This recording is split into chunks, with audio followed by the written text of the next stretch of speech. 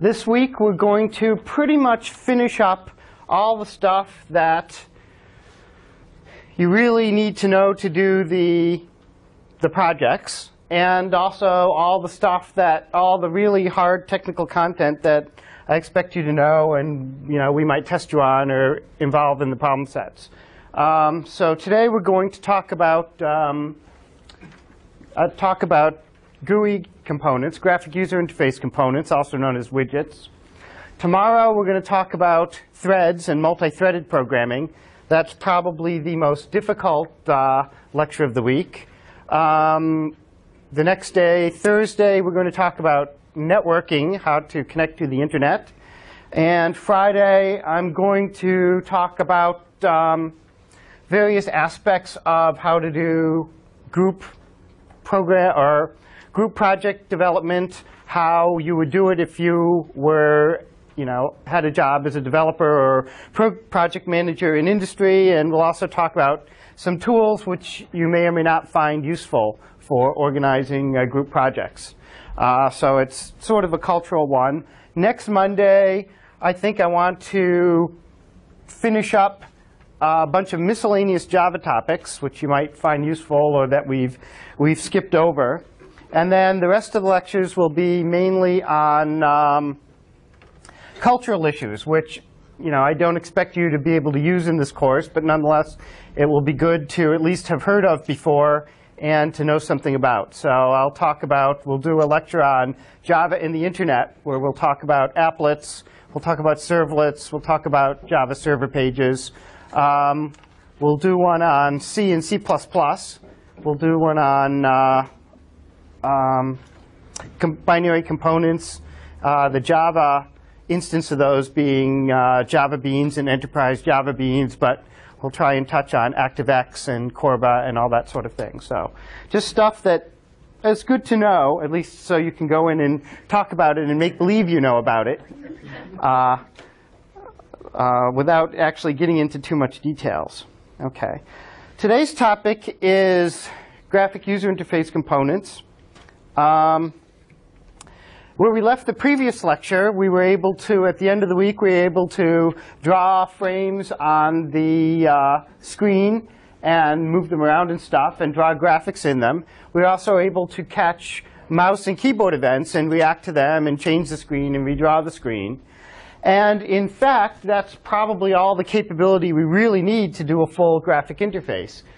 Given that we want to do a lot of work, we could build the whole interface associated with this thing just by catching various mouse events and highlighting and redrawing and doing things.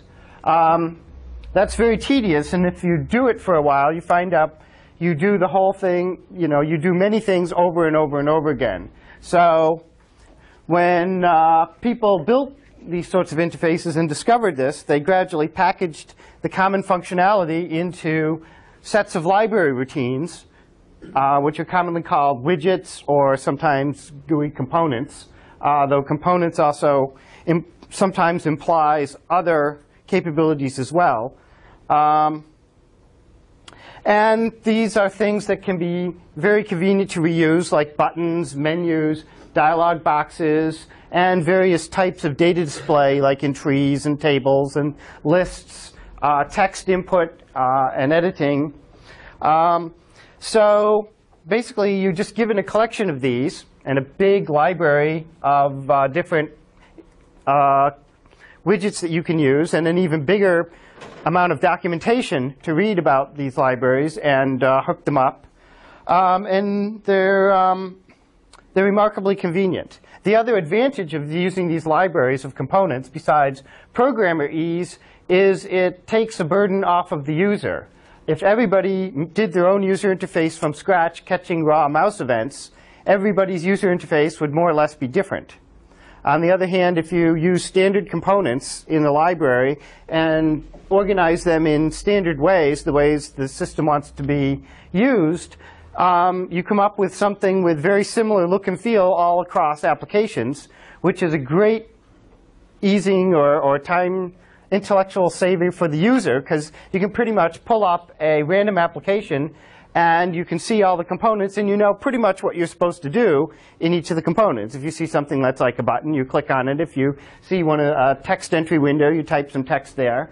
And you can pull down menus and the like. And so it really makes things easier for the user because everything works the same way everywhere. And since the last thing any user ever does is read the manual for any particular piece of software, it's nice to have pieces of software that are kind of self-instructive on how to use things. So there's no new technology, really, that we're going to learn in widgets. It's mostly just a massive detail that you have to gradually get to look up and learn to love. So today is more or less going to be a tour of some of the widgets and how they work and how to hook them up. And you're on your own. The book goes through a lot more, but still only scratches the surface. And there's much more information in either kind of manuals associated entirely with GUIs. There's a 3-inch thick Java Swing manual that just goes through some of the GUI components. And there's, of course, the online doc, which is always useful.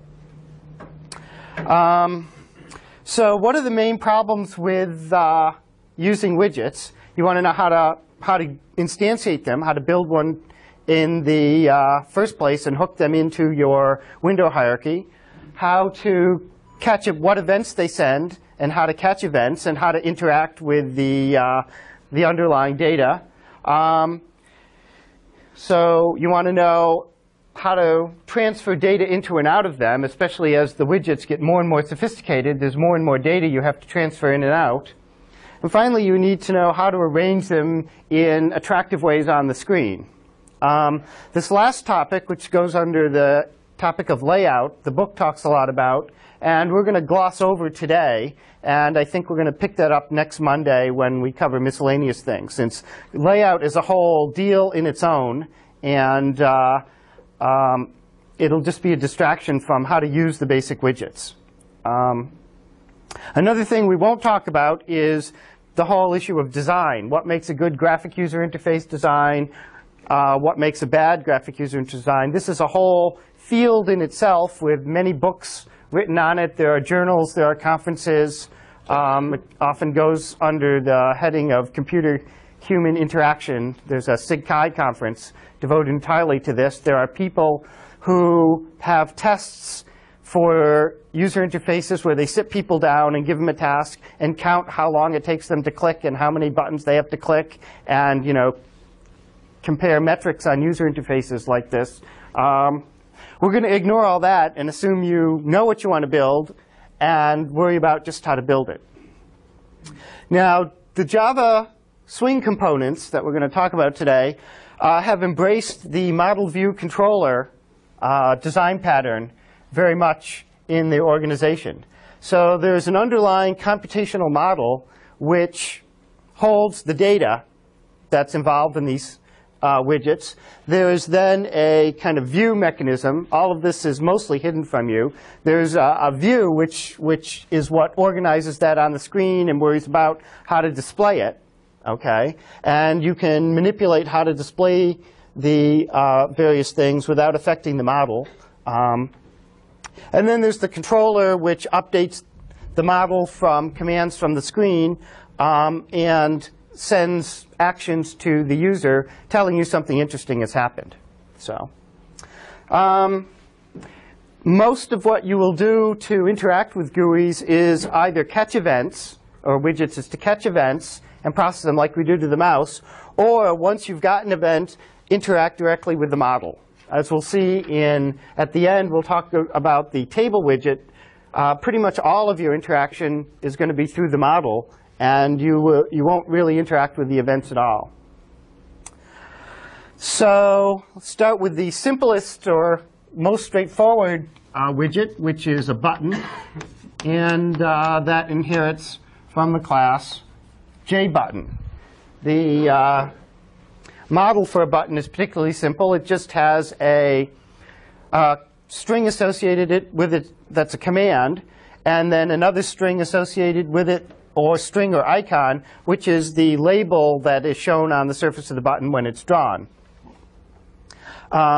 but by default, you only have to set the label and the command will get propagated for that. So let's look at how we do our various steps.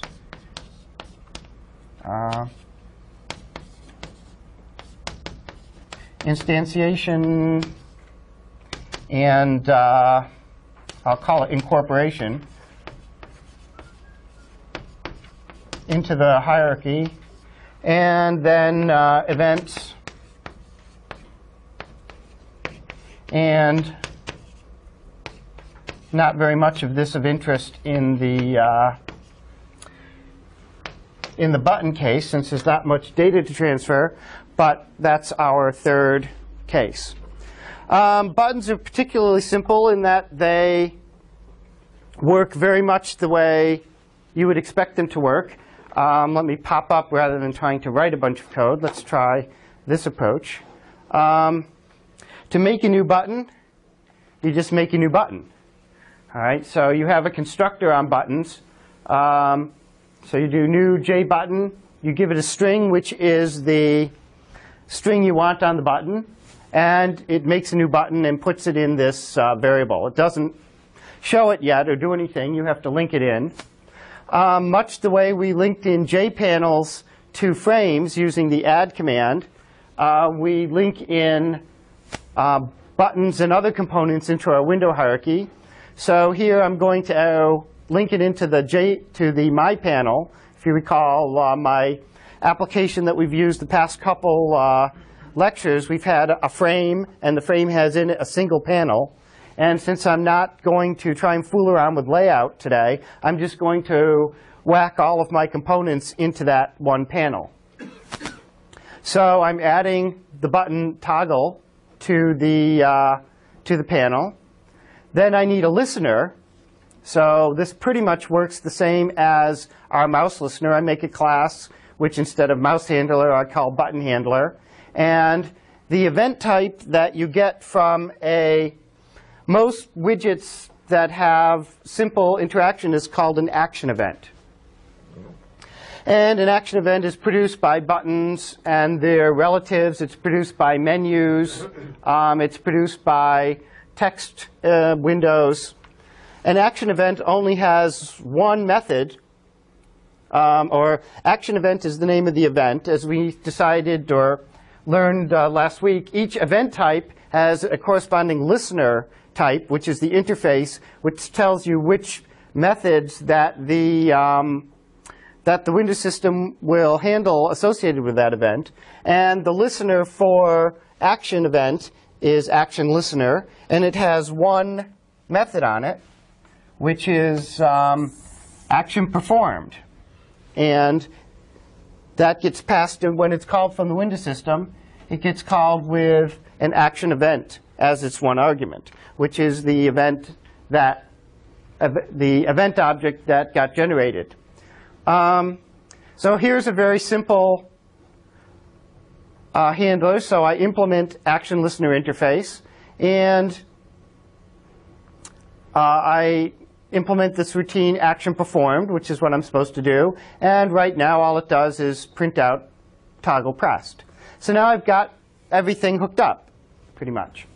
I've created my widget. I've hooked it into an existing panel. I've made a listener, and then down here I add my action listener. You add action listener rather than add mouse listener to the button, because the button is the thing that produces the event. I have to add the listener to the button. Now, a toggle button on my Hello World thing. And when I click it, it calls that and prints toggle pressed. Pretty cool. Not much work, and we got a button. Just like the mouse, with the mouse, you want to do more in your handlers than just print out stuff. So you need to interact with application data somehow. And this is one of the main problems that one runs into in using these components or widgets. You have to link the actions on the components themselves to the application data. And so that gets into some ugly sharing. You have to organize the sharing And the structure so that only the communication between things is sufficient, but not so great as to become ugly and unmanageable. So let's see. Let's steal some code from our mouse example the other day. Here's a good piece.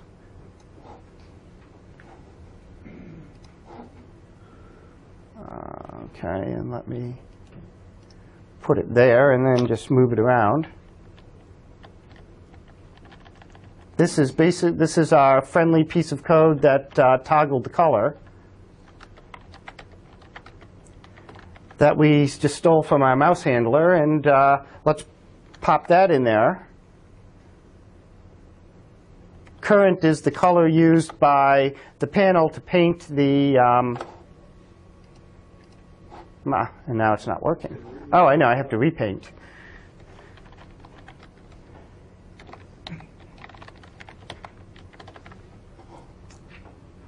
Bink. Bink.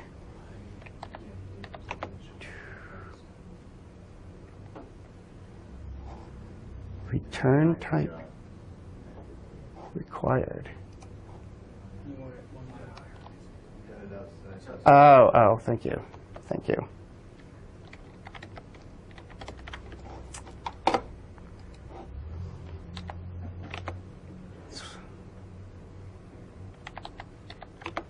One of the dangers of cut and paste.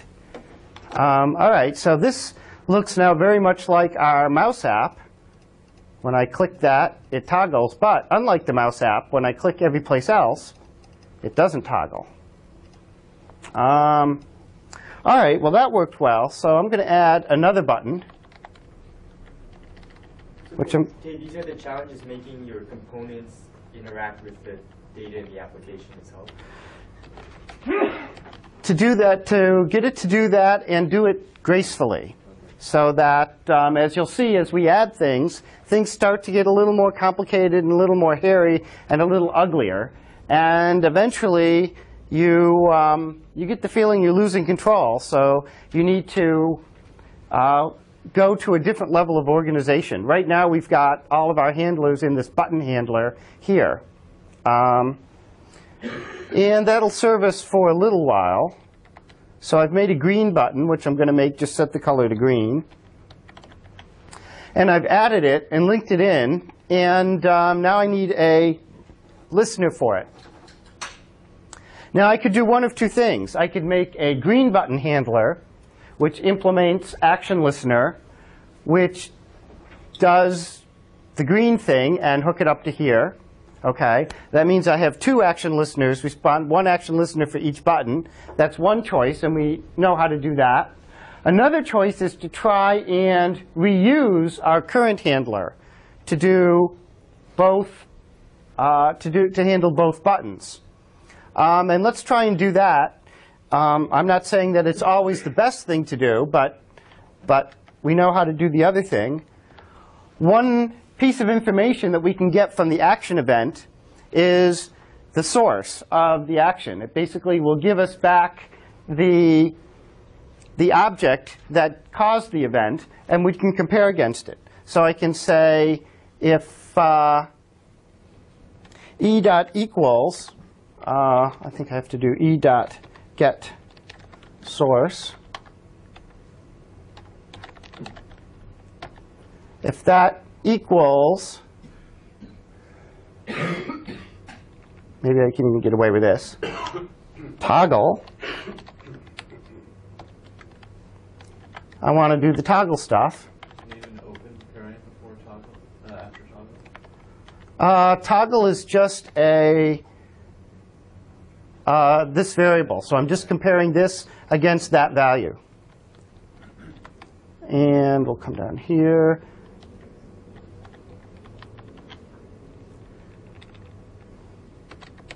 So if it's green, I want to do the green thing, which will just be to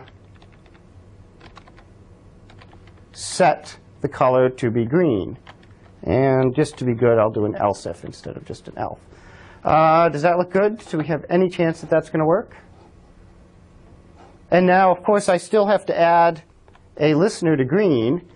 And instead of adding a new listener, I'm just going to reuse my old one, because now this listener object handles both. As he crosses his fingers. And now I have 2 buttons. Cool. And that one toggles. And that one sets a green. And that one toggles. And that one sets a green. It's a nice lime green. OK. If you don't tell the buttons where to go, they just go to the top. Yes, that's the whole issue of layout, how to get the buttons to go where you want them to go. And as I say, I think I'll postpone that till next Monday because it's incredibly tedious and it takes an enormous amount of time to get it right because you have to try stuff, then you have to look at it, and then you say, this doesn't look quite right. You also have to deal with the fact that you want it to work well in different sizes if you're going to be elegant and resize things properly. And then a lot of times you just give up on that and say, OK, I'm going to make it for one size, lay things out, and just lay them out in a fixed place. But yeah. But as I add more things, you'll see that it starts to get less good. Yeah. The get source tells you which button is being pressed. Get source tells you which widget the event came from. So you get an event, right? And then you get this action event, which calls action performed and gets passed in with the event. And on this event is information about which widget. So it doesn't have to be a button. It could be any sort of widget, as we'll see. So let's add another widget. Another simple, very useful one is text input. Okay, this lets you type in a line of text and use it in your application. There's 2 versions of that. One is called text field, JText field, and one of them is called JText area. JText field is what you use if you just want to collect a single field of data. It gives you something like this that will accept a single line. Text area is if you want something bigger. The user's typing in a paragraph or an email message or something. And there's ways of associating scroll bars with this as well, which make it convenient for larger things. J text area.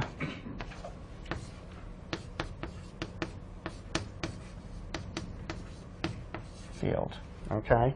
Now the model for both of these things is essentially the text that you've typed in, the text that's in the box.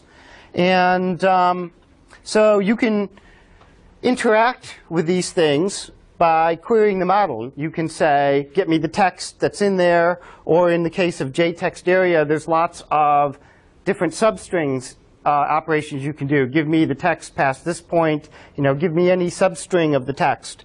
That's interesting. Now, Java gets even a little more sophisticated than that in terms of just thinking of it as text. It actually gives you something called a document model, which is an object associated with this text that lets you do, that kind of canonicalizes how you deal with text documents and has not only some routines associated for manipulating documents, but there are also events associated with the document themselves. Like when the user does some edits and updates, the document is the thing that's going to send you events. And these things get clustered so that some things like corrections and the like don't get counted. Some things, or just cursor movement characters, would not get counted and not generate events, but any actual changes to the text would generate various types of insertion events or deletion events or other change events on the document. So you could run your interaction on the document events if you want to do something very sophisticated. Now, and every time the user changed the text there, The book gives an example of updating the clock based on the user typing in a time, and so every time the user types in a character, you just change the look of the clock face. Document interfaces are actually this is an instance of a very general thing. You'll see document interfaces all over the place these days to kind of canonicalize and unify all the different ways of looking at documents. And documents are now thought of in the very large sense, or very general sense, with the coming of XML. Associated with XML, there is a document interface called, actually there's two. One of them called the Document Object Model, often called DOM. This gives you a bunch of routines for looking at an arbitrary document represented in XML. Java actually not only implements the official W3C DOM standard, but they also have a JDOM of their own, which is kind of a simplified version for looking at documents. But we, because we're not going to be too tedious, are not going to use the document events and document interface to deal with our text field. We're just going to use our old friend, the action event. And so what action does a text field send? Basically, it sends an action every time the user hits enter in the field. So every time the user types something and then hits enter, being the carriage return key, the text field will send us an action performed or a action event and a call action performed in our listener if we provided one. And once we've got that event, we can then go get our data. So let's add in one of these into our system. Let's see if I can swipe something good from the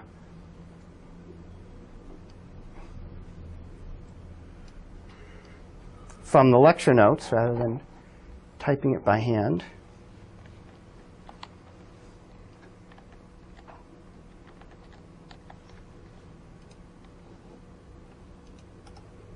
Well, maybe I can't. Let's see. Swipe. Actually, have to choose copy. Oh, no. On Windows, I would, but okay. So rather than, as I could make a text action handler that also implements this routine, but since I'm going to be lazy here, I'm going to share our one action listener between our two buttons and our text field.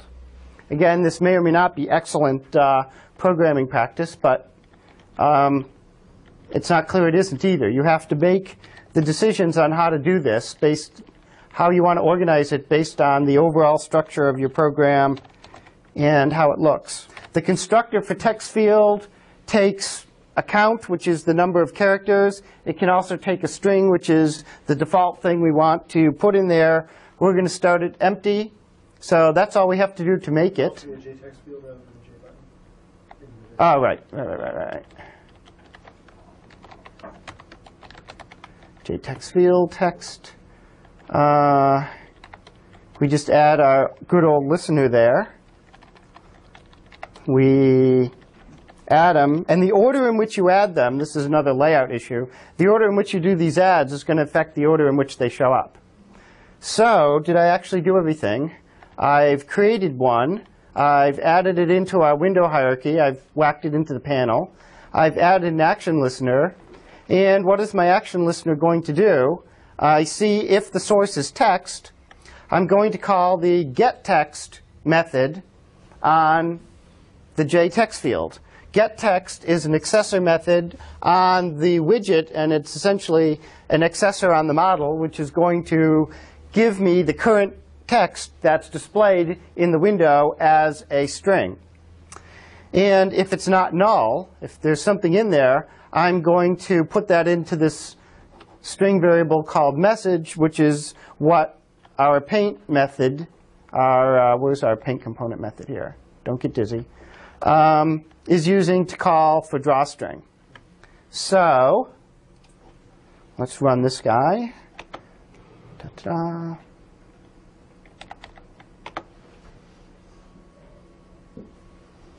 So now we have our button, toggle button, our green button, and our text field.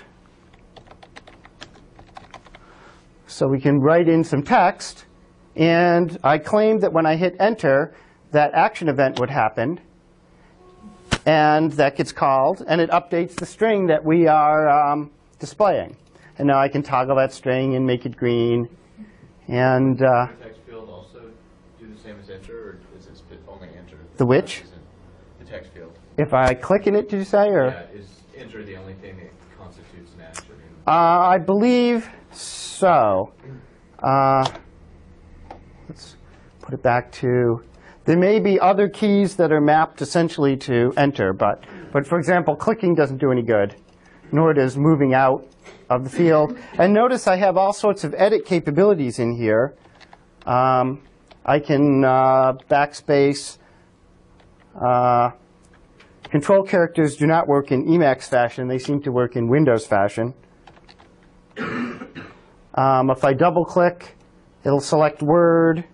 I can then replace all of this without the program, my program, having to do a bit of work. If you hit toggle, will it take the text and change it? It just takes that text. Hasn't until I push enter. All I've got here, all I'm doing is updating the model in the widget. The stuff in the widget has not made it out of the widget into my application. The thing that makes it do that is my piece of code in the action listener, which calls getText. So if I go there and hit enter, now I've got hold for, whatever that means. If you submit an empty text box, does that become a null string or an empty? That's a good question, and it could go either way. You test for it, though. I test for it, but we'll see what happens if I just do that.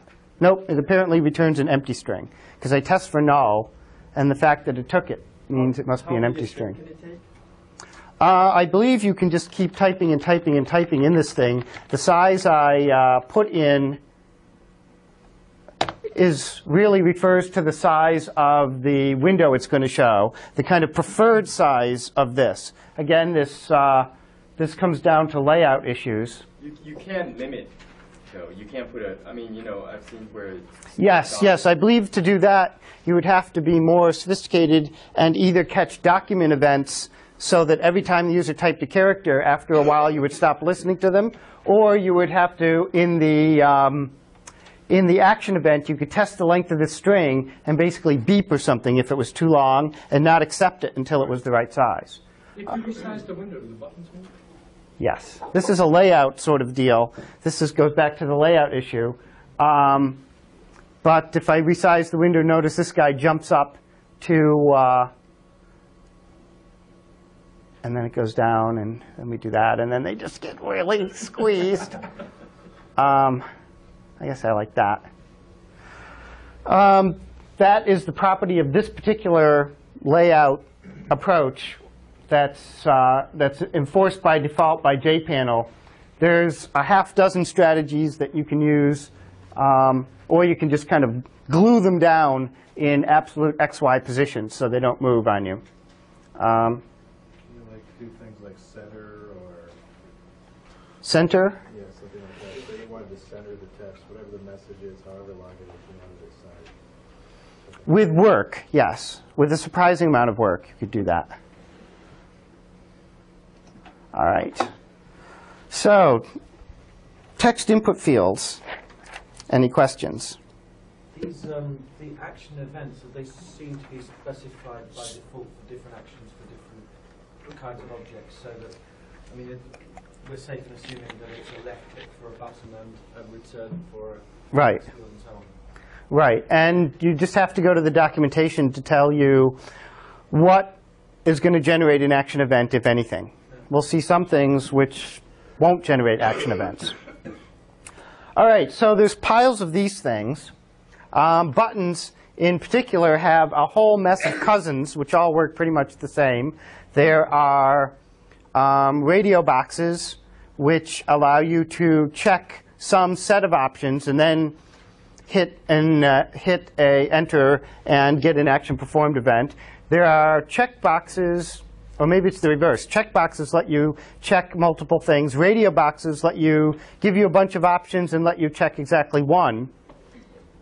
What other kind? There are list boxes which have a pull-down list where you get a list of options and you click on one of the options and that gives you the action perform event. So they all pretty much work the same as buttons. They just give you different look and feel. And they're all pretty much set up the same way. So we won't really go over those. The next thing I want to do is menus, which look and kind of are set up very different than buttons. But ultimately, if you think about what a menu does, you do a bunch of pull-downs, you do a bunch of pull-downs, you do a bunch of pull-downs. Finally, you click on something. And so at the very lowest level, clicking on a menu item is semantically equivalent to pressing a button. Their menus are just a fancy way of hiding big collections of buttons. So you will see that to handle a menu selection, we just handle it exactly the same as we did with our button. We use our friendly neighborhood action event and just our action performed method. As a matter of fact, I think I'm going to try and reuse exactly the one we have here. Our picture, our frame. We have our title bar up here, which we don't have any control over. And then we have our panel. The menu actually gets placed into the frame, usually in a menu bar on top. And you get a menu tag which is listed across the top. And then when you click on this, it opens up and gives you a bunch of choices. And some of these can have submenus that will open up and give you another bunch of choices. So we've got a bunch of things to build. We have to build our menu bar.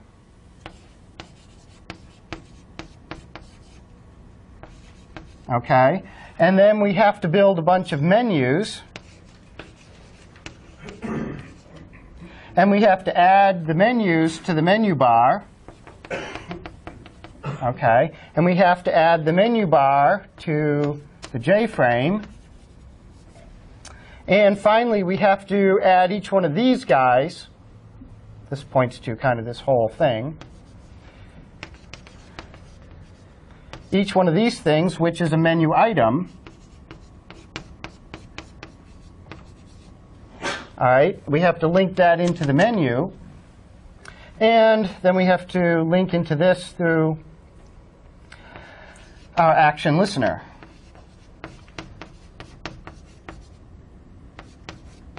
So that's the process. It looks tedious, and it is kind of tedious. On the other hand, it's not conceptually hard. If I was lucky, I would even have something. I have something called menu test, which maybe I can swipe from. Or let's see if this works. All right, let's start from the beginning down here. I make my frame, my panel, my usual stuff. Now, do I have a menu bar? Okay, so I set all this up in my panel. So first thing I do is I make a menu bar, and I add it to the frame. All right. Now, how did I get the frame? I'm in my panel descriptor, and I need I'm in my panel constructor, my panel. I apologize for moving around so much, but I need to get a hold of the frame, which I didn't have access to before in the my panel class. And this is something you'll find you have to do occasionally, is to pass in the frame into the constructor. Okay, so And occasionally you have to even store it as an instance variable in the panel. So each kind of child window sometimes needs to know what frame it's in or what panel it's in, so it can do higher level commands like add stuff here. So I pass in the frame, and I make a menu bar, and then I just add it. All right? So then I'm going to make a menu. All of this is pretty straightforward. The string you give the constructor to menu is the string you want on your menu bar. Let's make a couple more of these just for fun. Let's make dmenu. And let's give it the name Dave. All right. Now I need to make some menu items. And in this program, I actually make them someplace. I'm sorry. I define them up there. But rather than using a constructor to make JMenuItem and then do an add, okay, you can get there's a convenience routine on menu, JMenu, where you can add a string. What this will do is create a menu item for you, create a JMenuItem for you, associate it with that string, and then return to you that JMenuItem. So this is actually performing both the linking in and the constructor. That's why I'm assigning it to toggle, which is now, in this application, not a JButton, but a JMenuItem. And so I can also do things like add separator, which just adds a little line across your menu to make it look kind of cool. And then I can add make and add another menu item called green. And I have to add these listeners in as before, exactly the same as we did with buttons. And indeed, I'm going to use exactly the same listener code. I'm just going to swipe it. So what I'm doing is, instead of having two buttons, toggle and green, that do those actions, what I'm going to do is associate those actions with menu items now. And since menu items, when you select them, are invoked through exactly the same mechanism, they send an action event, which is picked up by the action listener and called action performed.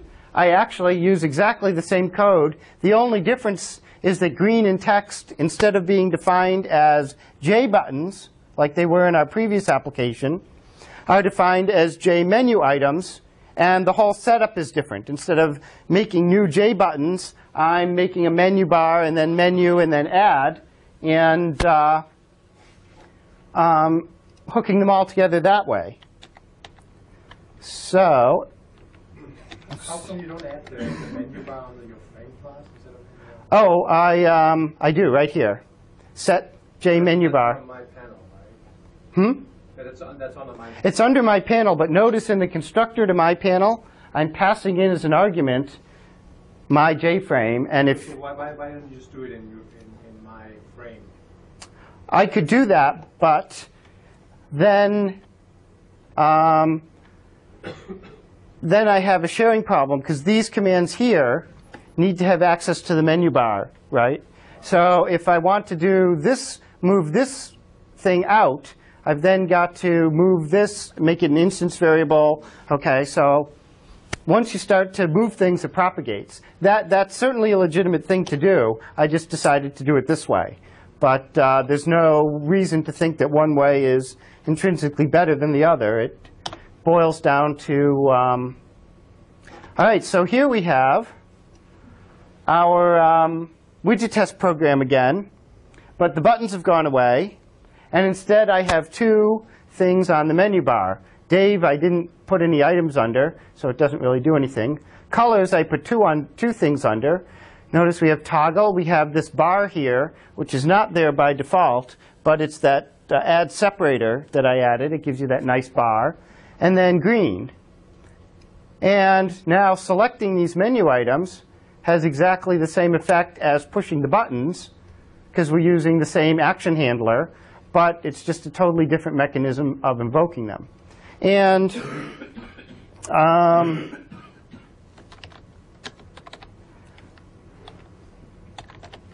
You can put in text strings, and just everything works the same as before. If we wanted to set hotkeys, so for example, if you hit C, then it would Right. go to the color drop down, or D to go to the date drop down, or something like that. Right. This gets us into the topic of kind of action classes.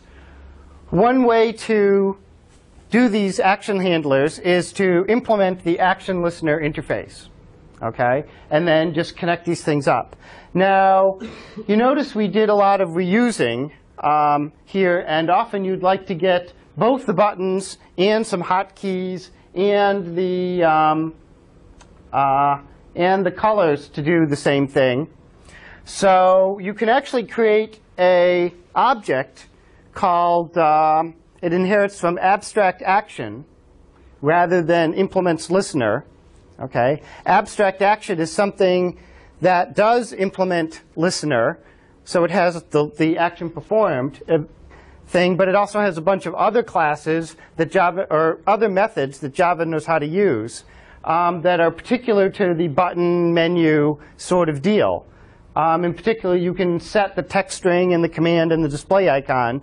So you could make one of these objects, use it as an argument to the constructor for a menu item or a button, or I believe you can invoke it from a key press. So you can have multiple events happening, or multiple controls all having the same event invoked. I think that would be the cleanest thing to add the hotkeys. I don't know whether there is a direct way to add hotkeys to menu items or not. There may be. But then you would have to wonder what event, since action event is already used up, you would have to have a way to tie in a particular key, to a particular menu item to invoke action event. Action events takes different actions and does different. I mean, if you hit a return, that works differently than if you do a click.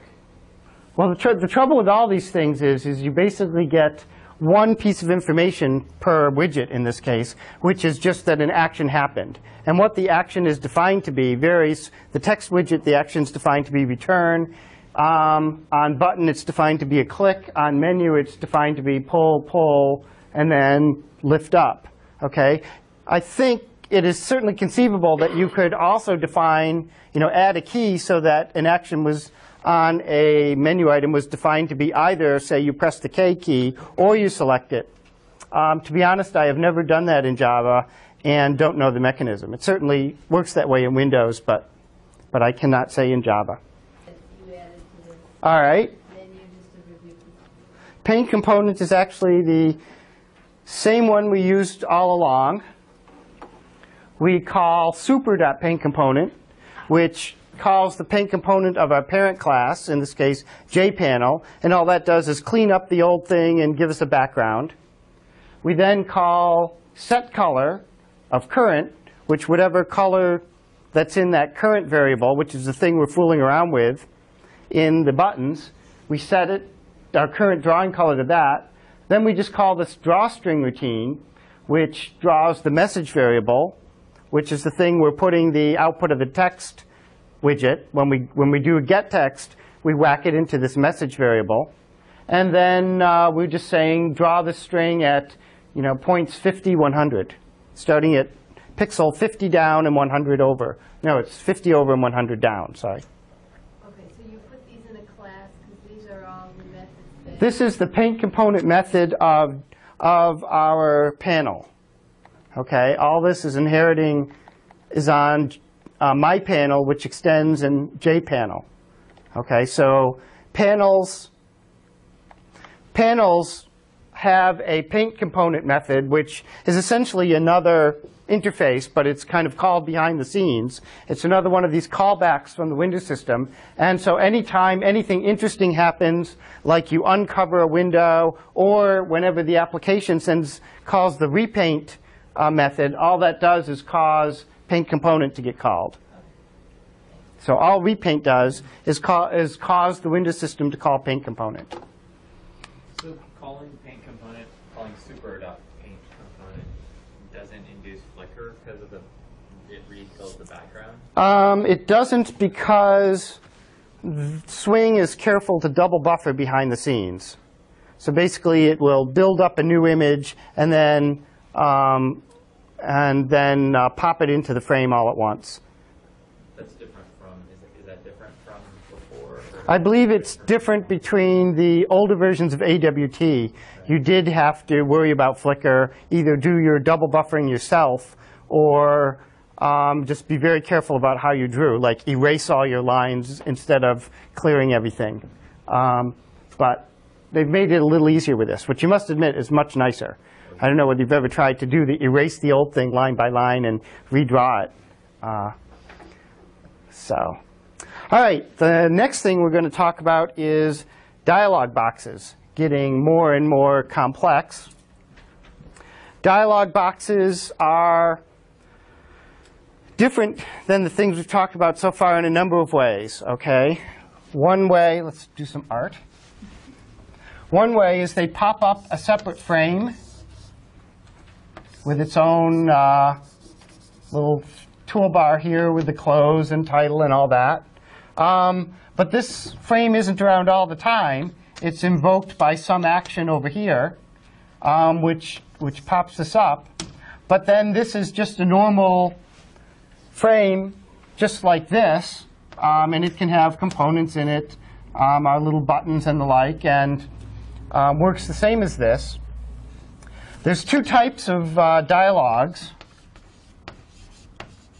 One is called modal, which is most of them.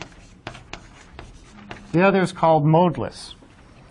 Modal dialogues have the property that when you pop them up, they block any input to the main application until you've gotten rid of them.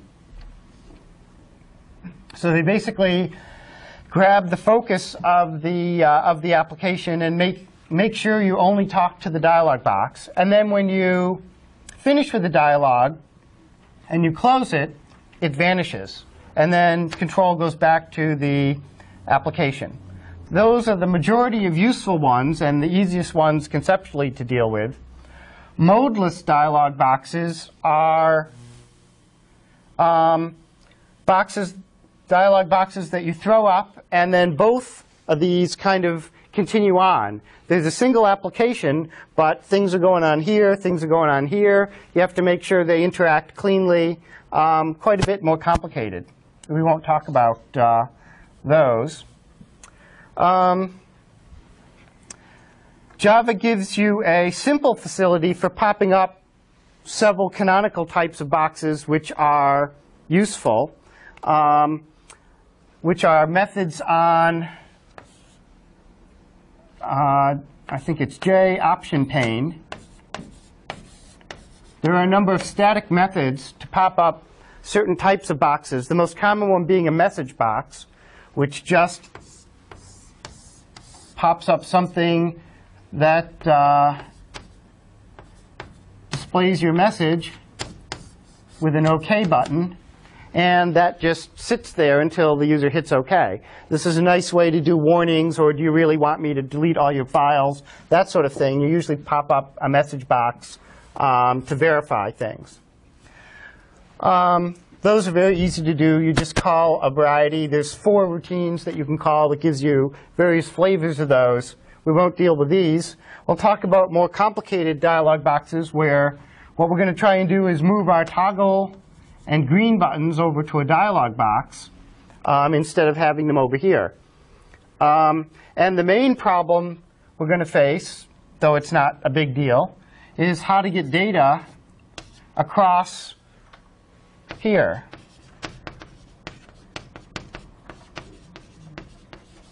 And again, this isn't a big deal. You just have to create some objects, create accessors, and keep everything straight.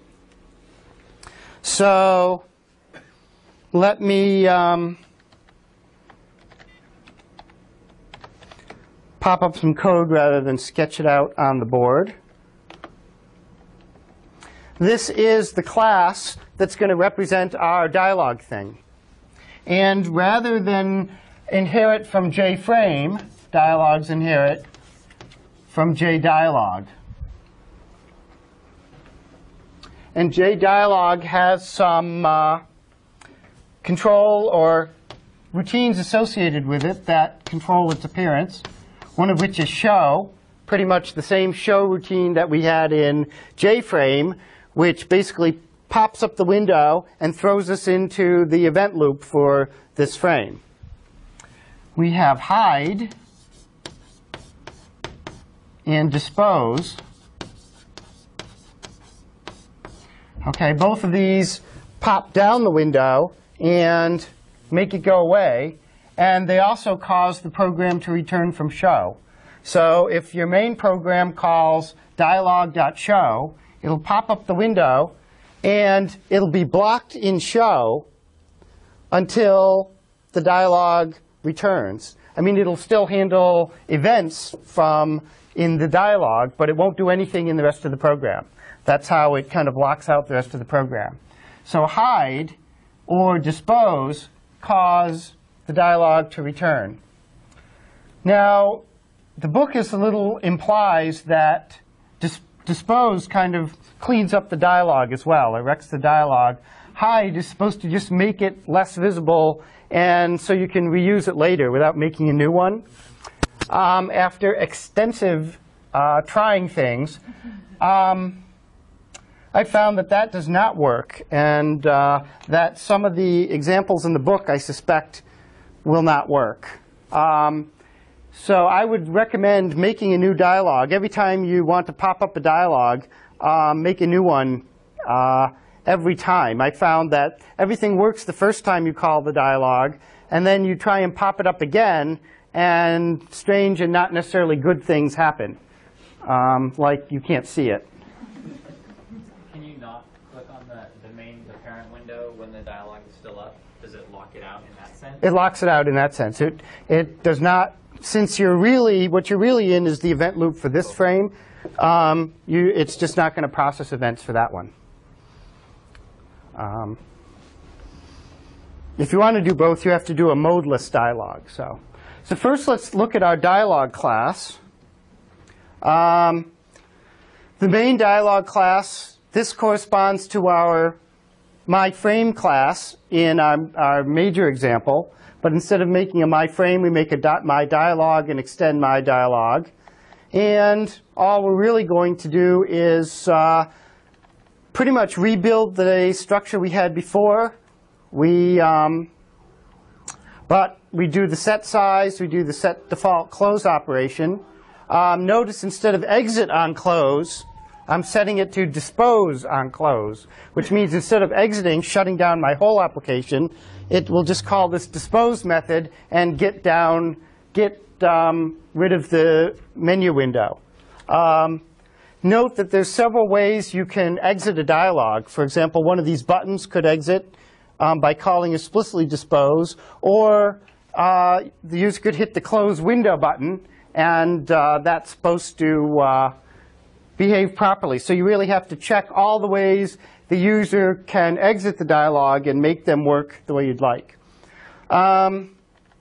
So we do the same thing. Instead of making a my panel, we have to make a panel. We get the content pane. We add the panel just like we were setting up a normal frame. And one thing important we have to do here is call the super constructor, which calls the constructor on JDialog. And this has 3 arguments, one of which is the parent, which is the main frame of the application, which I'm passing in. The second is our title string, which we always want to display. This third one tells you whether it's modal or not. And I'm going to make that true because I want it to be modal. All right? Now we have dialog panel, which is the analog in our dialog box to our panel. And we're going to have a color, which we're going to initialize to black. Actually, I'm going to initialize it to red. And I'm going to add our buttons, our good old friend buttons, toggle and green, and another button I'm going to call OK, which means that we're ready to return from the dialog. So toggle and green are just going to affect that, and I'm going to do them a lot of times, and then we're going to return only when we hit OK. So here is the button handler. Looks just like the button handler we had before. It is the button handler we had before, except the OK button is going to call hide on our dialog. Okay, when we create the dialog, when we create a dialog panel, we're going to create a dialog in an instance variable, so we can get a hold of it. So here's where we're going to keep so dialog panel, we pass this in. We add our listeners just before we make up this whole thing.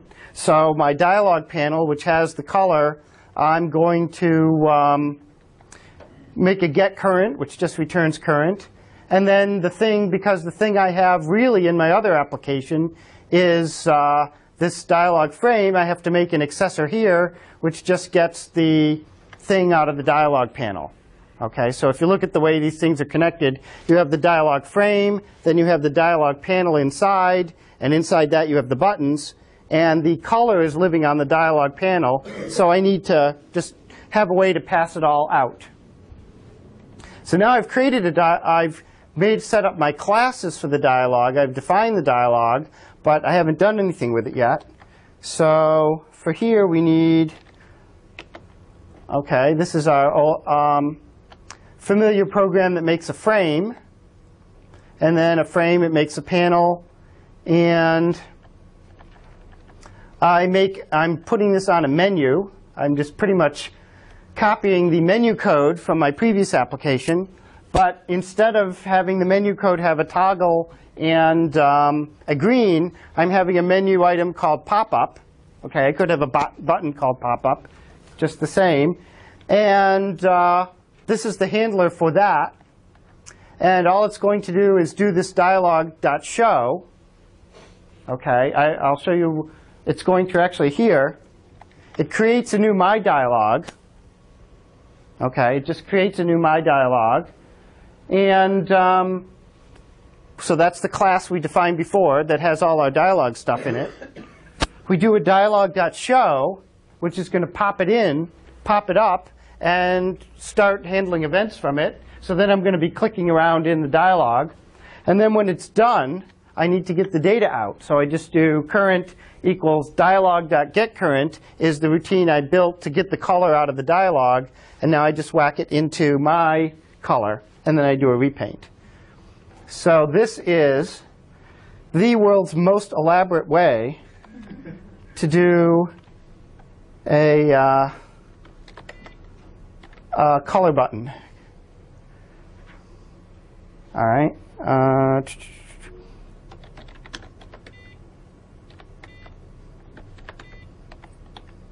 Very good. I hope this works. All right, so here we have our health-friendly Hello World application. Now, instead of those red and green, I have pop-up dialog. So I come over here, and I've got nothing happening here, except internally, it's toggling the color. If I was cool, I would put a little display here to tell you what the color was. But the last thing I'm going to type on is green.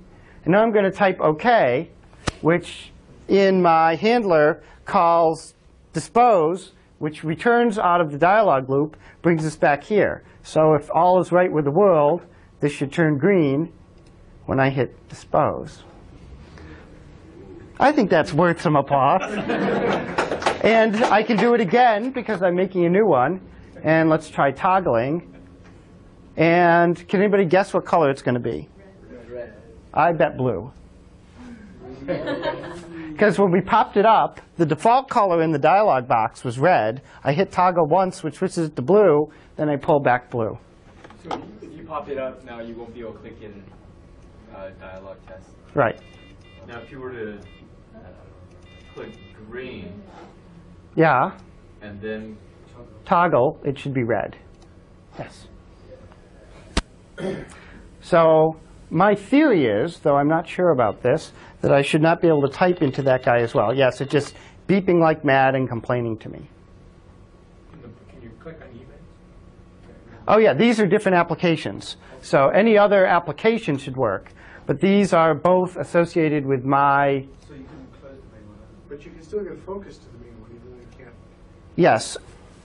But it's not going to accept any widget events from it. It will probably close the window for me. Yeah?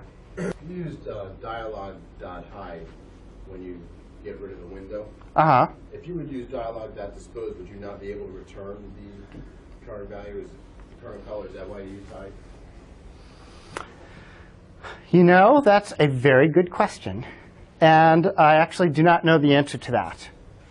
I thought I was using hide because I originally wanted to reuse the whole dialog, but it did not seem to work, no matter how hard I tried, even though it seemed to work in the book. So as you see here, I'm creating a new one. I am not sure whether the dispose just destroys the view and the controller, or whether it destroys the actual object as well. I would suspect it does not, because that will hold back in the that really is just a data structure linked into Java. So it can't really call the garbage collector on that. Otherwise, you've got this pointer that, you know, refers to something that's garbage collected. So I think it's just destroying the Windows system, or disposing of the Windows system resources that are responsible for drawing that. I have not tried it, but I believe that's the only logical way it could work. All right, one more thing, and then we're done. I want to try something completely different, which is a table widget.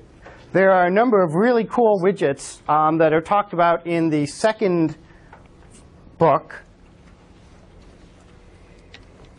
which are there for displaying data of various times. There's a tree widget, which gives you a nice expandable, contractible tree display of data, and all the expansions of the nodes and contraction of the nodes and all that happen automatically for you. You don't have to do any of that work.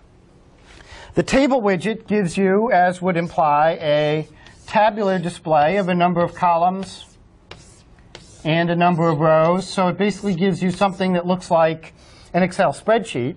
And you get to put data in the rows, and it gives you labels for the columns. And the display worries about how to display things and moving the columns around.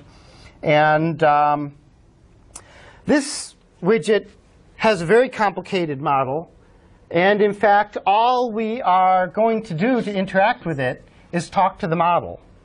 We're not going to handle any actions at all here. Is that true? Yes, it is true. We're not going to handle any actions in this example. What we're going to do is simply make up the model, which, of course, conforms to an interface. And then we're going to give the model to our table, and then everything is just going to happen very nicely. This is just a nice structure, so it's worth. The main component we want to give it to is JTable, and the model inherits from interfaces for which there's an abstract class that implements part of it in the usual Java way. So the thing ultimately we want to deal with is something called abstract table model, which implements the interface called, I believe, table model, which is an interface. And so abstract table model is an instantiation of almost all of it. And the routines that you have to add are basically routines that describe, okay, the model is basically this. An array of cells. So we have a number of rows. We have a number of columns. Okay, and then we have a data value in each cell. And each of the columns has names. And here's the cool thing. If you think about how to describe this data structure, you can come up with a very small number of of methods that describe it from the outside as a black box, and that's pretty much the interface that you have to implement. So, for example, there's get the number of columns, get the number of rows, okay? Get the names of column C, it just returns a string, and then get the value at each one of these things, all right? And this value, you can actually have stored this in a two-dimensional array, or you can just compute the whole thing on the fly. There's also set value at, which is what the model or the controller is going to call on the model when you try and edit a cell. If you set a cell that you can edit it, when you finish editing it, the controller is going to call your set value at routine, and you use that to update the cell. And there's also a routine that queries each cell and tells you whether it's editable or not. So to look at my implementation, I've made something that is going to have 2 columns. And I think you get to pass in the number of rows, yes. So my constructor, it has 2 columns and an indefinite number of rows. The columns are named day and hours. They're kind of, my consultant billing strategy. So you put 31 days. And the hours is initialized, we're going to store a data array, which is initialized to some random number between 0 and 8. I really don't bill by that mechanism, but it's easy to do. So we make up a bunch of random numbers and store them in an array. So that's our constructor. Now our get column count and row count just returns the sizes. The names are pretty straightforward. They just return from there. Get value at, if C is equal to 0 for the first column is going to be my day, I just return whatever the row integer is. So I'm just going to label the first column as just going to be the row number, starting from 0, going to whatever. And if it's the second column, if C is equal to 1, I'm going to return whatever value is in my hours array. For set value, I'm not going to allow the first column to be set. So only if C is greater than 0 am I going to return true on editable. Otherwise, I return false. And if it's editable and I get a value, I'm just going to set my hours here. So, and all I'm going to do is, for main, is create a frame and show it. So now I've built a table model. How do I build a table? And it's just amazingly easy. Okay, first I create a table model, and I'm doing it with 31 rows. I pass in 31. Then I make a table based on the model. Then I get the content pane of my frame, like I always do.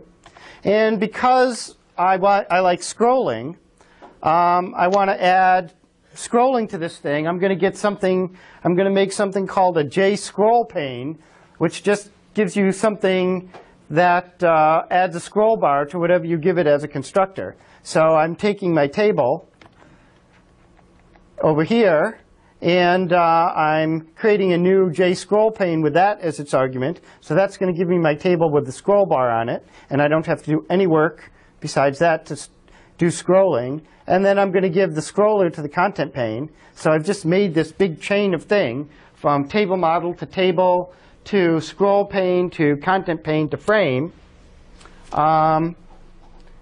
Complicated conceptually, but each one is just a line of code.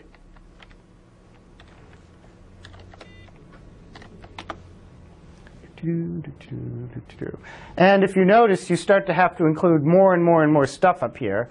Like here I'm including swing, swing.table, AWT, AWT event, and geometry. I probably don't need geometry here since I'm not drawing any rectangles. And this pops up a table. Notice I have a scroll bar. It goes from 0 to 30. I have 31 entries. The scroll bar, I didn't have to do any work. I can shrink and grow it, and if I grow it big enough, the scroll bar will disappear. It only appears when I need it. I have days numbered. I have an hours column that's random. It will let you, for some reason, switch the columns. Okay. This is totally something done in the view. In the model, the model column 0 conceptually is still days. Column 1 conceptually is still hours. I haven't switched them in the model. It's just that it's displaying column 1 here and column 0 here now. Let's put them back. It will do, I believe, other things for you. I think you can get them to sort. Now, I've made this guy not editable, but I've made this guy editable. So I can change him to 40. I'll say I've had a very busy day. 620. And these things stick. You know, they're not only remembered by the view, but what's happened is the view has called the controller.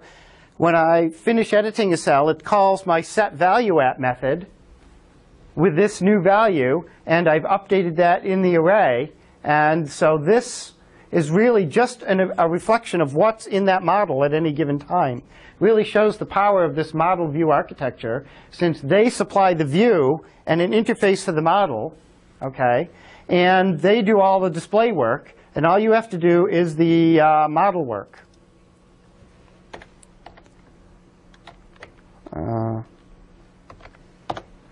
Now, you can add a whole mess of technology onto this. The stuff I have in here are basically strings and numbers, but the cells of a table can be icons. They can be any object type. Okay? Yes? What happens if your model has an array of integers? What happens if you try to give it a string, say? Well, it will probably throw an exception when it tries to convert it. Yes. And actually, when you're in, when you are in the GUI system, as opposed to the console, and you throw an uncaught event, it usually, when it's in the event loop, it just prints a long printout, which runs through all the stuff. You know, these are all the methods being called when I hit that return. Eventually, somewhere here, it calls setValueAt. So all that's being popped down. Here's my setValueAt that's being called. My setValueAt tries to convert it to an integer, and here's what's failing. So, but notice it didn't quit. When it's in the event loop and you get an exception, it just prints out this and keeps going. So you could now go back to that line and type in a valid. Yeah. And do the same thing if you put in like 3.4, it would also throw an error. Or would that just truncate it? Good question. Looks like it threw an error. Yeah. So there's more technology. As I said, you can hang on to these things. You can make an arbitrary object in every cell. And how do you edit an arbitrary object? Well, it gives you a capability of heading on each cell a cell editor. The default cell editor is just this thing that lets you put in strings, and will call setValueAt with a string, and then you have to convert it to your data type. But if you have something like a picture that's not convertible to strings, you could put any kind of editor in there, which again is another object with an interface. There's also mechanisms for dealing with selection. I can select columns.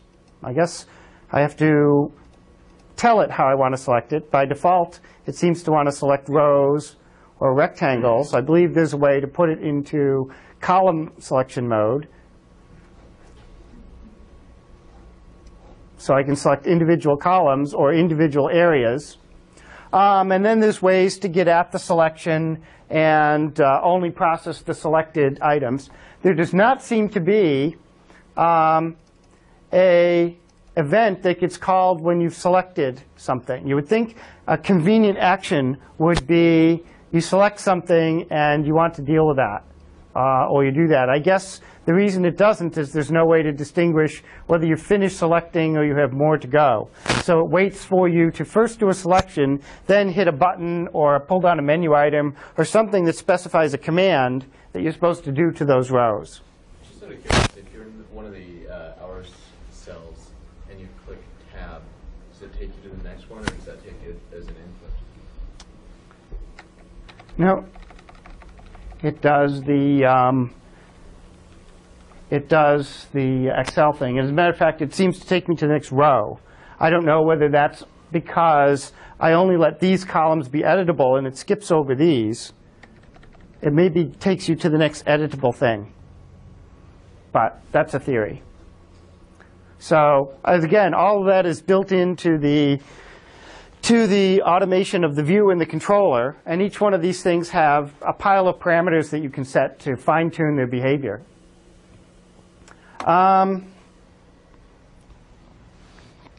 That's about all I have for widgets.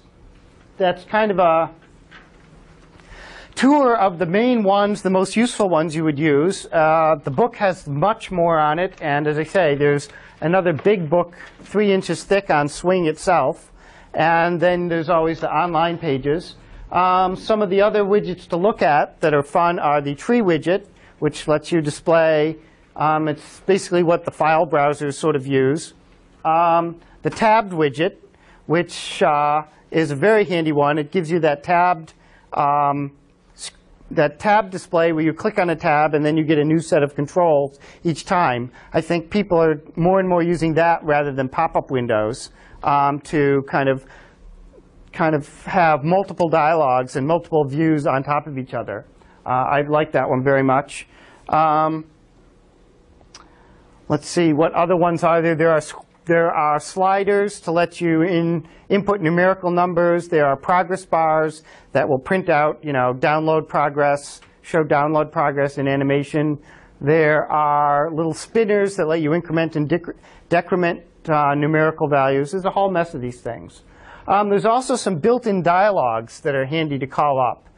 They're a little elaborate to use, but aside from these option pane ones that have message, there's a couple very fancy ones that do hard things.